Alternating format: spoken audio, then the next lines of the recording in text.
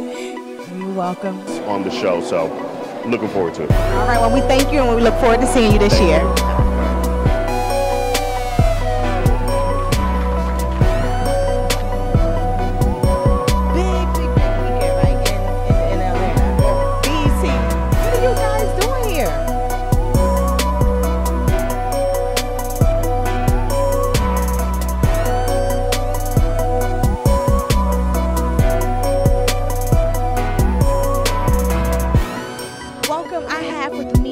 Gracing the purple carpet.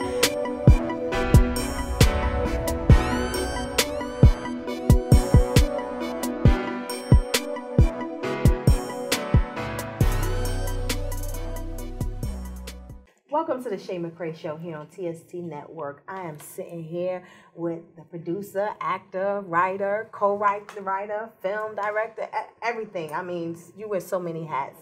Mr. Bishop and LJ.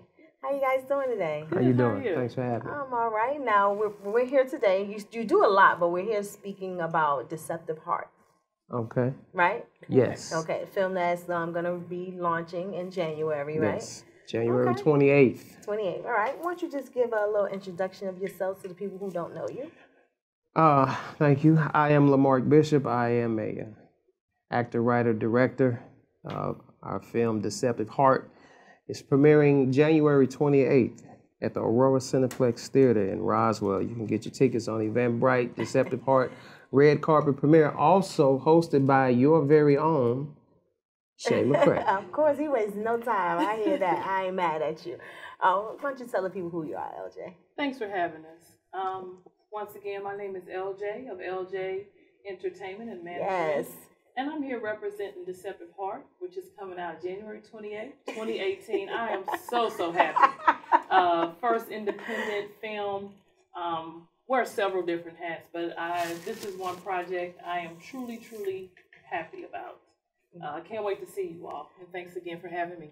Now, this is a big project because not only did you guys write it, co-write it, and produce it, and film and direct, and pick the cast and everything, you're also acting in it, right? Right. So that's a lot that you're doing right there. It is. But, you know, your project is like, you know, you're a baby. And so, you know, if you have a child, you don't want anybody else raising your child. So you have to step up and do all of it. You got to do it just to make sure it's right. I hear you. You know, we're going to take a quick break. We're going to come back, and I want to get a little bit more into the character of Bishop and who you play on the film. Without giving them too much, okay?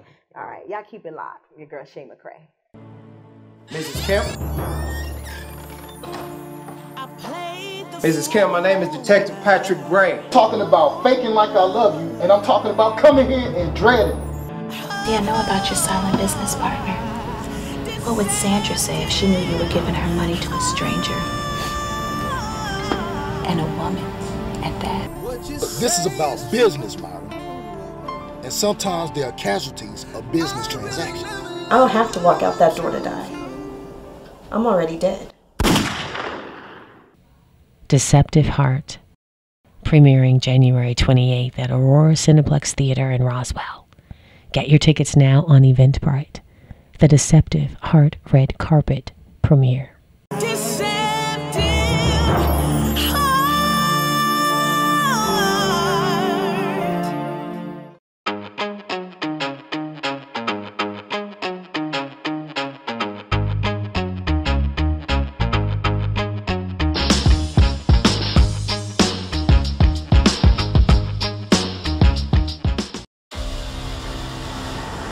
I have seen gods fly. I've seen men build weapons that I couldn't even imagine. I've seen aliens drop from the sky. Yeah. But I have never seen anything like this. How much more are you hiding? Hold up. Let's go.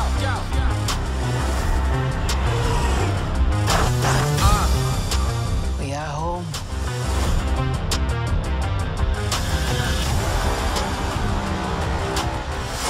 My son, it is your time. Show me my respect and bow down. You get to decide what kind of king you are going to be. Don't freeze. I never freeze.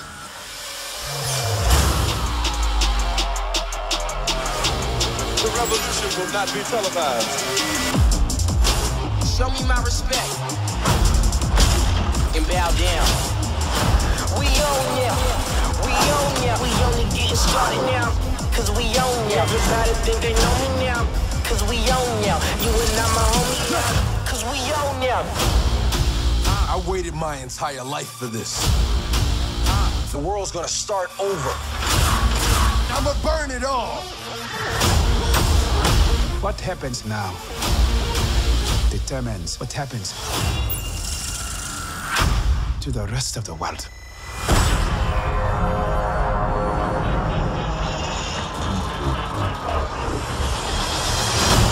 You will not be able to stay home, brother. You will not be able to plug in, turn on, and cop out. Wakanda forever! The revolution will not be televised. Let's have some fun.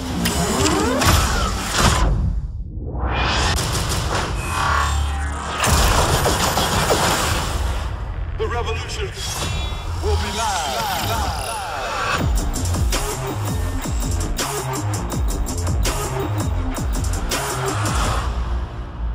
Welcome back to the Shay McCray Show. I'm sitting here with Mr. Bishop and Miss LJ.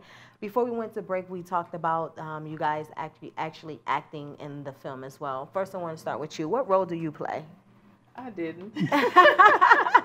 I was an extra. I mean, I had a small part of a secretary. Okay. And then I sat into a gala.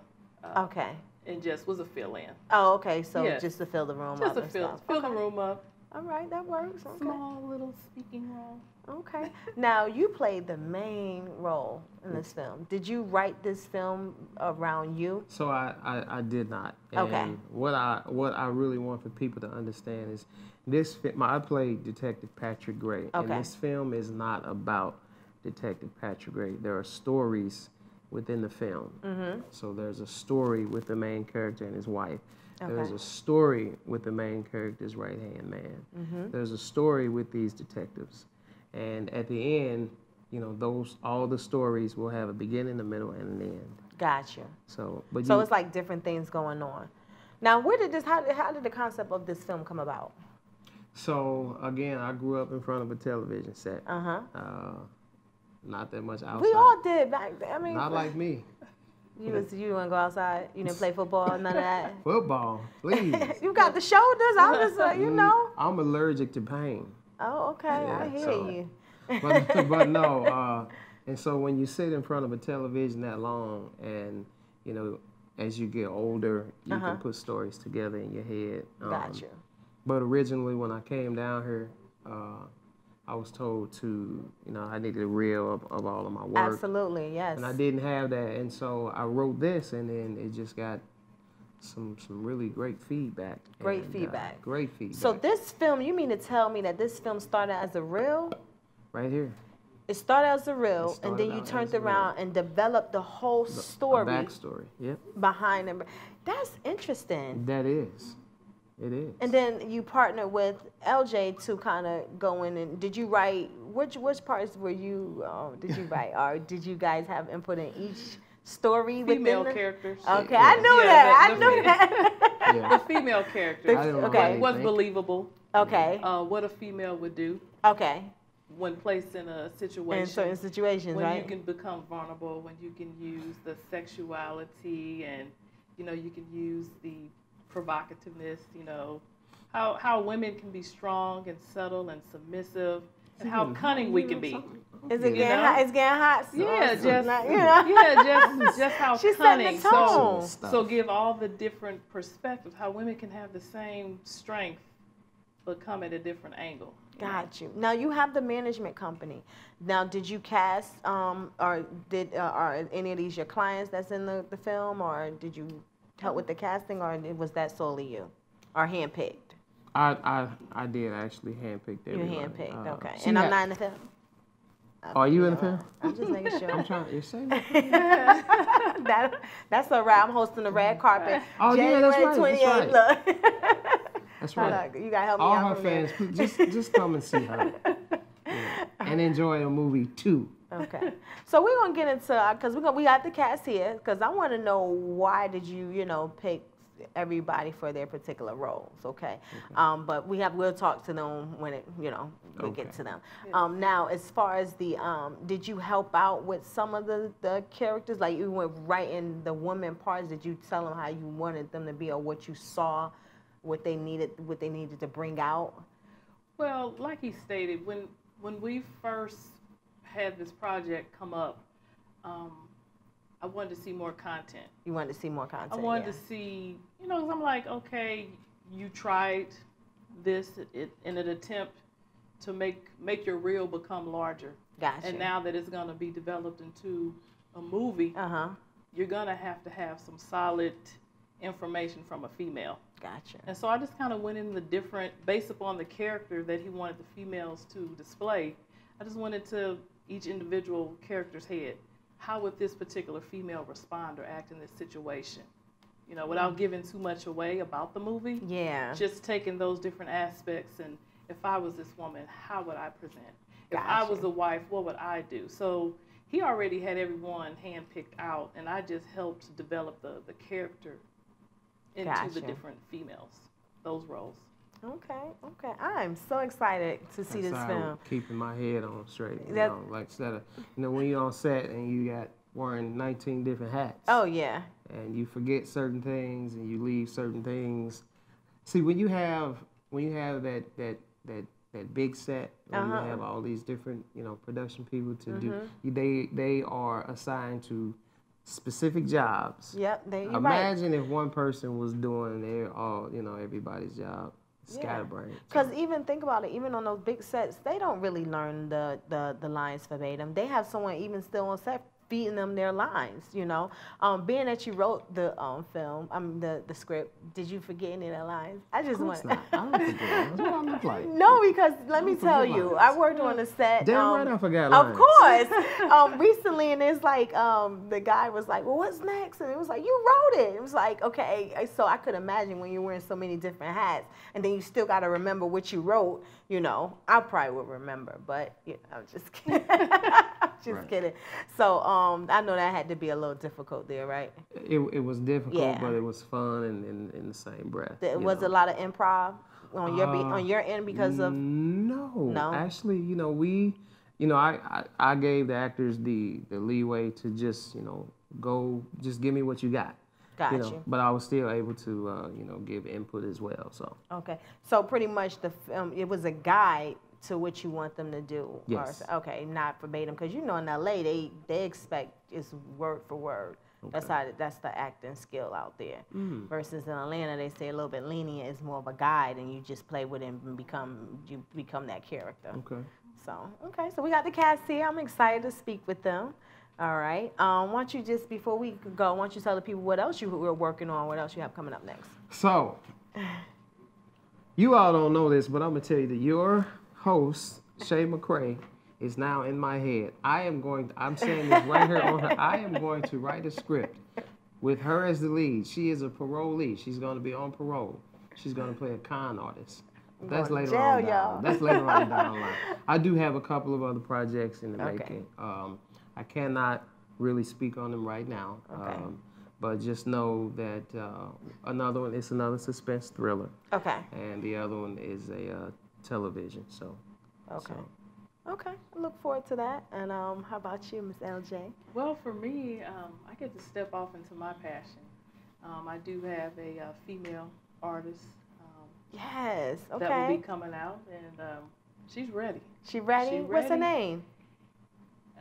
Shall I say? Yes. Okay. Well, she's not feeling too well. But T, if you out there, Lil Bae, I hope you feel better. Okay. We got work to do. Got a lot of work to do. All so right. I'm very excited. And she from Atlanta?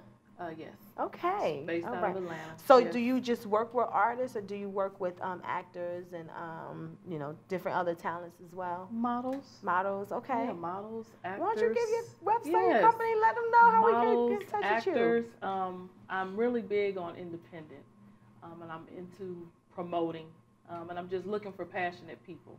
Okay. I'm a passionate person, and I just want to network. I'm promoting independence all the way. I don't turn anything down. If you're passionate and you're looking for someone who's going to promote you and not take away your creativity and help you develop your vision, you're looking at the right person. LJ Entertainment Management and LLC.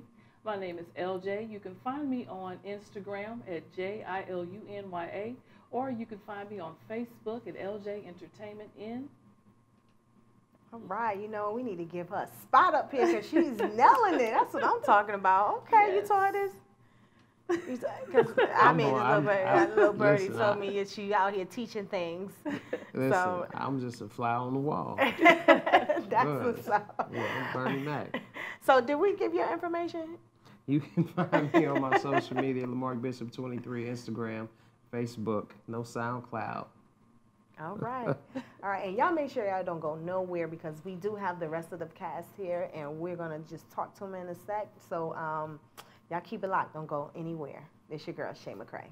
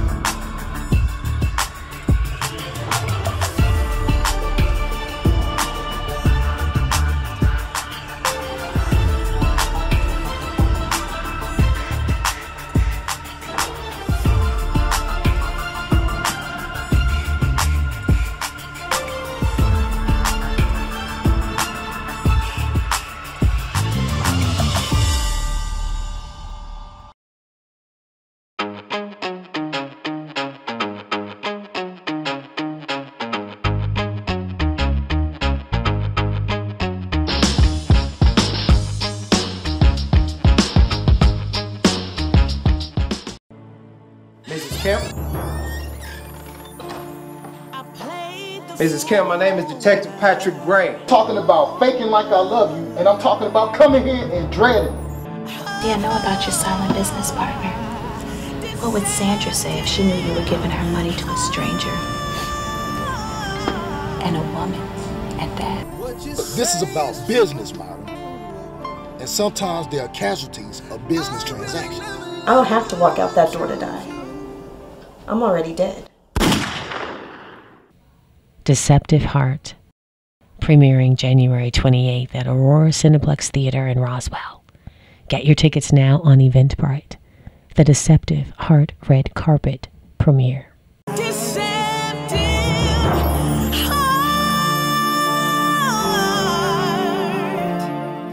Welcome back to the Shay McCray Show here on TST Network. I'm sitting here with a cast member of Deceptive Heart, Mr. Marvin Vance. Hey, how you doing? How are you? Good, good, good. All right, so why don't you tell the people who you are and what role you play in the film? Well, again, my name is Marvin Vance. I play the role of Myron in the film, yes. Okay, so tell me about Myron.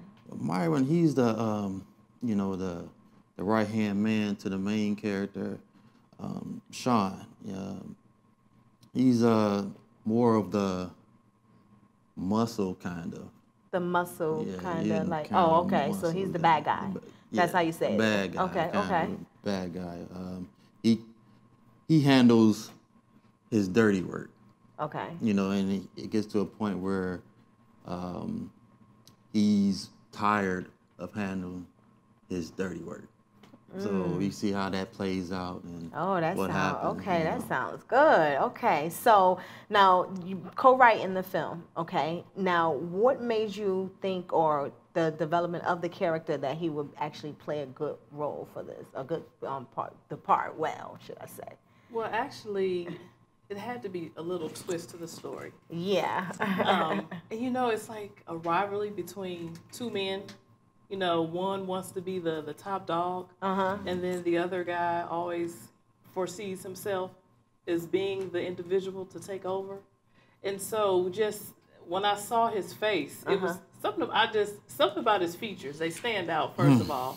It's like it's very intense. Yeah, it's very dramatic. The eyebrows. Yeah, and it draws you. But don't look at me like, look, you see how he came? Like, hold on, like, oh. Yeah, and it's just the intensity in his face. I wanted to see that character just become more and more. You know, it's like every time he came on set, you could just see the intensity. He was more mad. Y'all kept pissing him off. I already know him. He just looked at him. And he kept getting into the role. Like he became Myron. I mean, he actually, in each scene, like I say once again, just the mannerisms, your behavior, the look on your face, the expression. You know, it was more and more there. Please, right? dude, you wouldn't even have this so it's if it wasn't for me. You know, the description you guys gave me of the character was more like Nino Brown, like kind of like someone wants to be the Nino Brown. Are you fighting for that Nino Brown spot, or it's kind of fighting for it? Okay, you know, a little bit. Yeah, you can say that. You can say that. But So what character, like who would you say that helped you pull this character out? No, to be honest, it wasn't really no it was specific character. It was, you know, because when I act, I try to put myself in the role, and what would I do?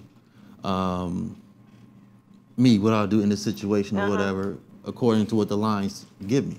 Okay. So, and what the director give me. So, and I play with it. You know, when I'm at home, I play with how to say roles, how to react, and you know, and I try to be different in certain situations. So that's. This your first film? No, not my first film. Okay, not at all. What's some of the projects you worked on? Oh man, I've been acting for maybe about 16 years now. 16 years. 16 years, yeah. That's awesome. And all here in Atlanta? No.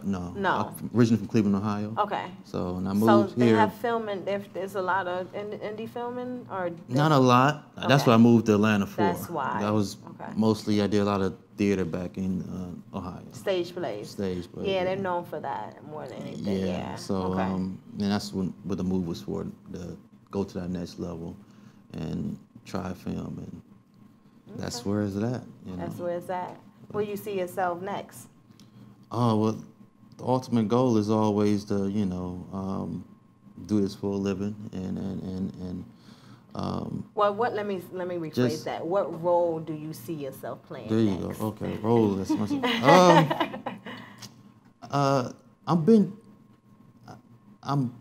hate to say typecast, but I've been a villain a lot. You've been a villain a lot. But I've been good guys a lot. I've been you know, the lead,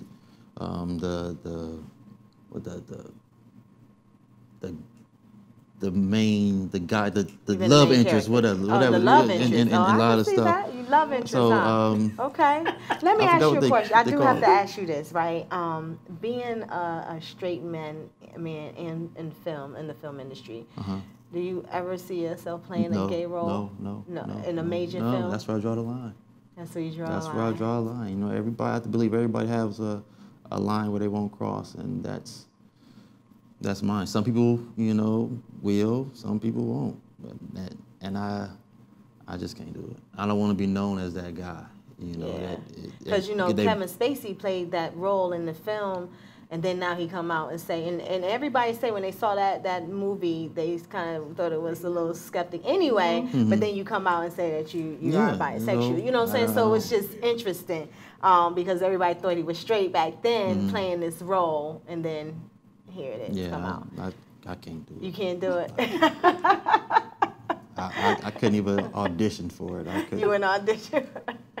Why don't you let the people know how we can keep up with you and follow your journey? You can follow me on Facebook at Marvin Vance, Instagram, Mr. A Vance. Yeah. Okay. All right. Y'all see, he's not playing those roles, so don't even come for him. Don't even think about it. And if you want to book him, he's good. He give you a mean mug. Y'all keep it locked. We'll be right back.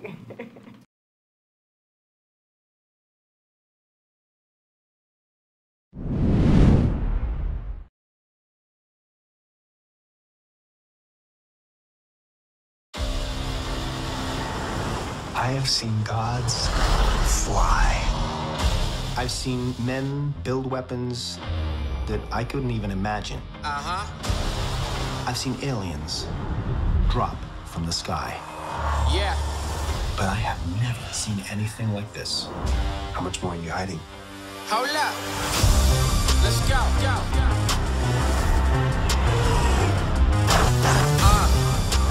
We are home.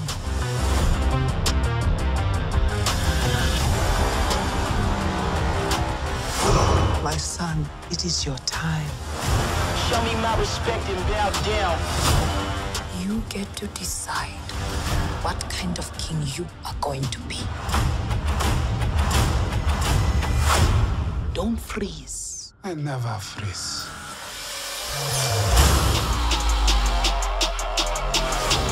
The revolution will not be televised. Show me my respect and bow down. We own ya. We own ya. We only getting started now. Cause we own ya. Everybody think they know me now. Cause we own ya. You and I, my homie now. Cause we own ya. I waited my entire life for this. The world's gonna start over. I'ma burn it all. What happens now determines what happens to the rest of the world.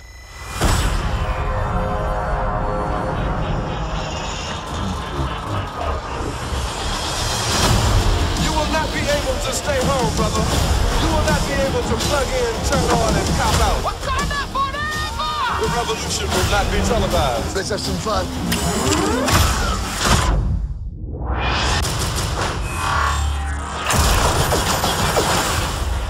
The revolution will be live.